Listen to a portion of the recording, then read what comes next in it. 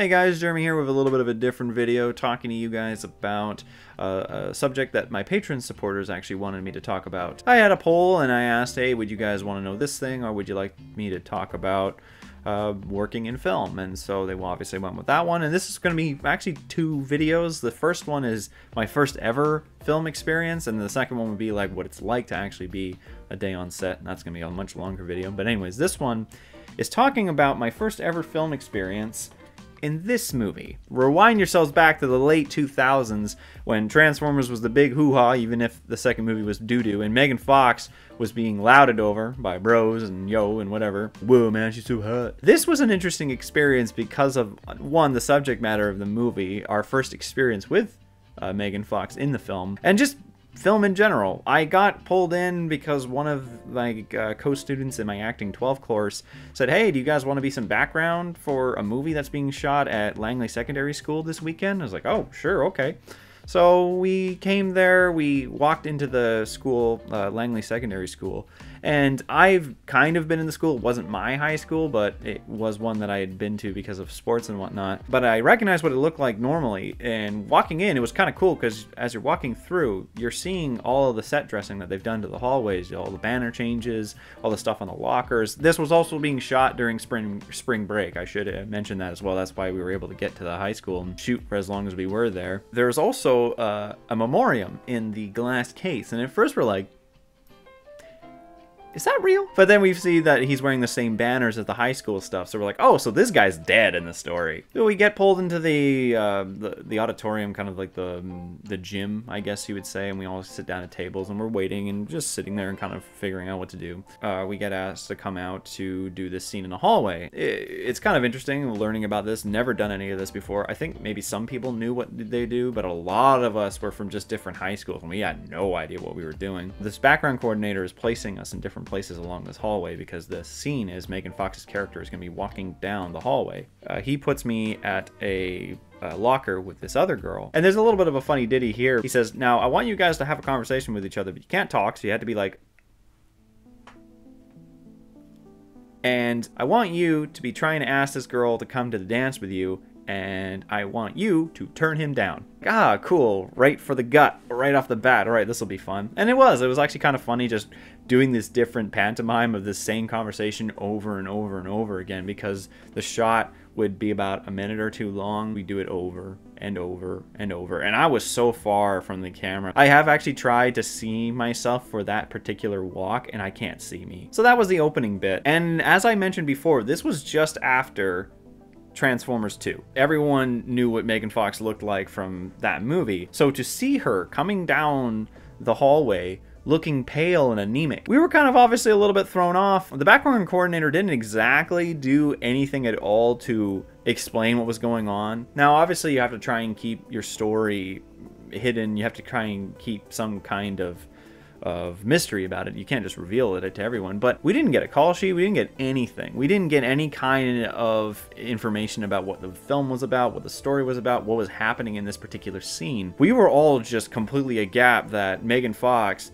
looked like this, to the point where we were all kind of gawking at her when we should have been doing what we were doing, and we actually got called out on it, even though they said, oh, one of the actors, but we knew exactly who was asking about it. One of the actors is requesting that you guys do not look at them during the scene, as it is distracting. Admittedly, yes, it is distracting when you are trying to do your work and you've got a shit ton of people in your eye line kind of doing, yeah, you're going to be a little distracted. So as we're waiting in the auditorium, or so the gym, I keep saying that, they start to bring in food, snacks for us. And it's a different assortment of food, snacks, meats, cheeses, all this kind of stuff. Kind of just appetizers, really. And then they bring in a wheelbarrow on wheels. And inside this wheelbarrow is up to, I don't know, I reached all the way down at one point. Later on in the day, I'll explain that. Full of sesame seed crackers. Now, if you guys have ever had these, they're like crack to me. Anytime you give me them, I will eat them, because I love these things. So we get called back out again. Now, this is the scene that, in particular, that I can see myself clear as day. My 2.5 seconds of fame, I call it. In the scene here, Megan Fox and Amanda Seyfried, who at the time, Amanda Seyfried was not that big. She was known as the dumb boob weather girl from Mean Girls. Obviously, she went on to be a very credible actress. She and Megan are walking down the hallway, and then there's this goth character who is talking to Megan, Jennifer.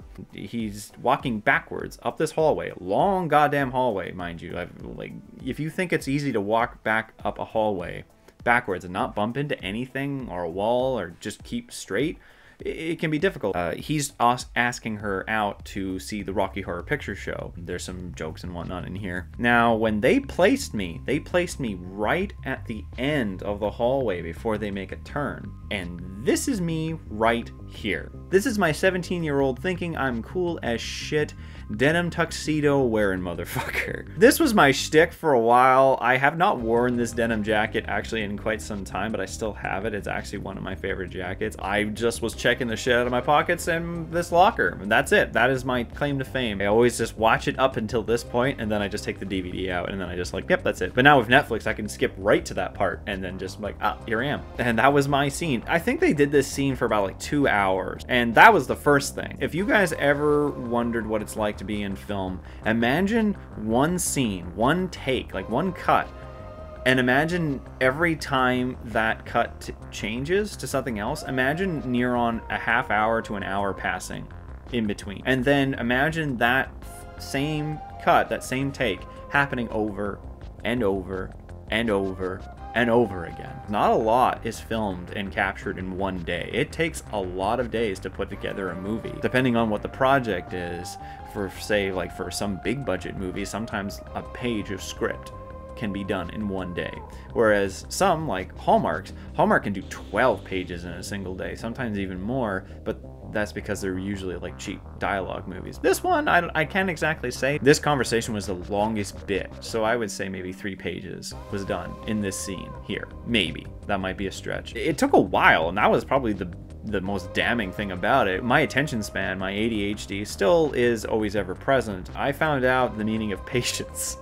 Full tilt working in film. To see this scene take as long as it did to get done was amazingly like, wow, holy shit, this takes a long time to put a movie together. But there was a few other scenes that we did afterwards, but they were similar to the first story I told you, in terms of just being kind of off to the side, not really being able to see myself, just adding extra atmosphere to the to what was going on. And then at one point we actually got lined up because they were going to shoot a classroom scene the next day, and they wanted to choose who were the best candidates for it. I don't know exactly what happened, but I think it's really weird to say, but I swear I have this really strange relationship with apples. 1 in every 15 apples will give me an allergic reaction. I don't understand why, I don't get it, but my throat will dry up and my eyes will start to water. I will literally eat the same kind of apple and it will happen. It just does. Anyways, I had just done that. All of a sudden, my eye started to water, my nose was starting to run, I looked like garbage. I'm like, wow, this could not happen at a worse time. Obviously, I was not chosen, but it was kind of funny just me going, like when they were doing this lineup. And then to close out the day, the last thing I did, and this also actually is one of the reasons why I loved having this denim jacket, especially back in the time when I used to sneak snacks into the movie theaters. When I knew that we were going to be leaving soon, I walked up to that barrel. I took massive handfuls of the sesame seed crackers and I picked them up and I kept putting them into all of my pockets. All of them. I had enough of these goddamn things to last me, like, I think 3 weeks. As we were leaving the school, I could just hear myself going, but they're like, what are they gonna do, right? Yeah, that was my experience working on Jennifer's body. I hope you guys found this funny video. There is another story, actually, I have on here about me working as a background extra in a East Indian movie that got filmed out here. I went from being a background extra to a full-on character, and there is a dubbed version of me somewhere out there in the Indian film universe